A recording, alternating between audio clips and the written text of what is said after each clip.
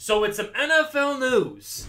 The Seattle Seahawks have signed Aldon Smith. And yesterday we talked about Jadeveon Clowney going to the Browns. And we were talking about for the Browns how Jadeveon Clowney, he might not be the guy you expected coming to the league that could get you 15 sacks a year. But across from Garrett of Myles Garrett, that man could be a problem. And now for the Seahawks, with Aldon Smith, he might not be the guy that could get you 15 sacks back in the day when he was on the Niners before he started going crazy. But now he's gotten himself together, and he was back with the Cowboys. And again, he might not be able to get you all those crazy sacks. But what he can do is probably be the best pass rusher on that Cowboys team last season. And now this season for the Seahawks, he doesn't have to be that, because if this were the beginning of last season for the Seahawks, oh boy, would he have had to carry. But after that Carlos Dunlap trade, the whole defense just came together, and oh my goodness, was that man a walking pass rush to himself.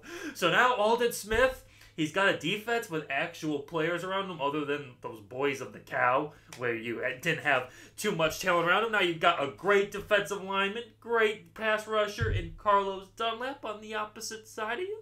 You got Jamie Adams to back you up. You've got a little bit going on. That Seahawks defense was actually becoming great in the second half of the season. It's just the offense absolutely just imploded. And all offseason, we know the Seahawks chatter has been Russell Wilson needs a better offensive line. I've been saying it, give him a better offensive line! And everyone's wanting to say, ooh, look at these Cardinals. They brought in Johnson, Geronimo, what? These Rams still have Aaron Donald. The 49ers are bringing back Bosa. Russell Wilson's gonna get killed. And yeah, you gotta improve this offensive line somehow. Draft, make something happen, because it's gonna be tough with the line he's had.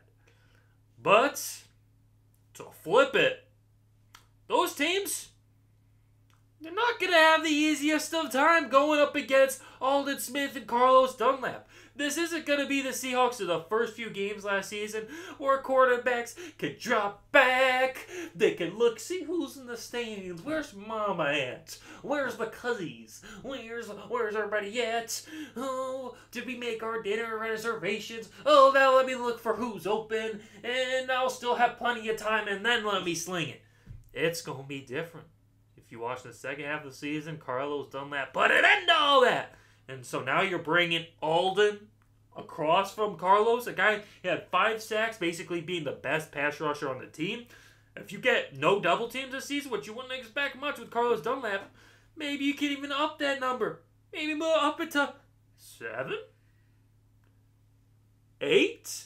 And he gets in the backfield even more than those numbers suggest. And, these Cowboys games are often prime time because the boys of the cow, for whatever reason, draw a lot of attention. So I watched a decent amount, and it felt like he had more than 5 sacks. He was talked about a lot. He was getting in the backfield. He was creating pressure. Aldon Smith, he is still an impact player. Again, maybe not what he was or what he could have been if he just stayed focused, stayed, mentally, right, didn't make all those mistakes. But he could still ball. That's really a testament to how great he truly is, because after all those years off, he can still ball. And for these Seahawks, it's what we like to see. But let me know what y'all think. Drop a comment, hit that like, and can you subscribe, please? Yes, sir.